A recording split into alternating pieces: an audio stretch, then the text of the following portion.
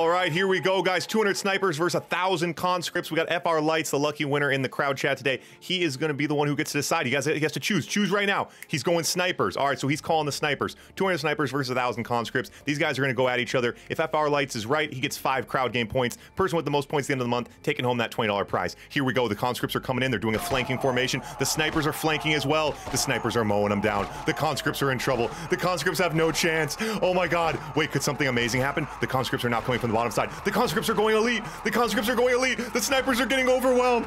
Oh my god. Oh my god. The conscripts have this. What do you guys think? What do you guys think? FR Lights, I think you're in trouble, buddy. There's too many elite conscripts. But look at the snipers on the bottom. They have a lot of range on these conscripts. The conscripts are pushing in now. The elites are in front, tanking for the Union. Oh, they're going down. I changed my mind. The snipers have it.